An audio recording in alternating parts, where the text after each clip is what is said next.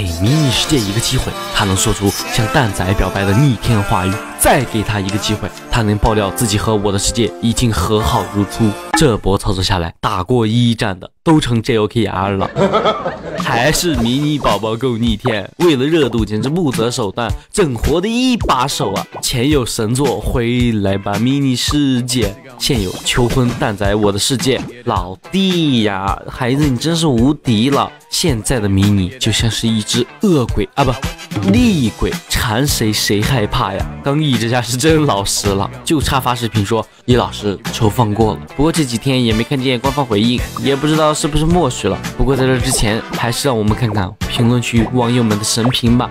建议骚扰第5人格，哎，这个好，这个妙。第5人格那么颠的圈子，碰到迷你肯定能擦出非常夸张的火花，其中的成分复杂，已经不是印度的恒河水能匹敌的程度了。你有病！我和死对头官宣全网爆炸了，好嘛，你这连标签都给带好了，给人一种仇敌之间的情感拉扯，像是诸葛亮和司马懿之间的惺惺相惜，最后克服难关在一起了。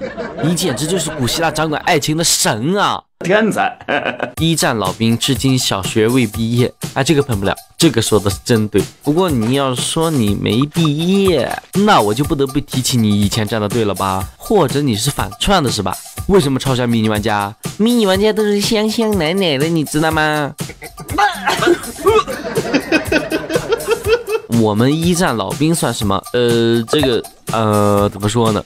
算你记性好呗，但也别担心啊，这不是多了个称号吗？现在我非常的怀疑，迷你世界的官方账号已经被00后继承了，不对，有可能还是10后。没有几年血栓，肯定整不出来。这抽象的整活程度，再创比回来吧迷你世界更抽象的神作。我看好你，我愿称你为最颠。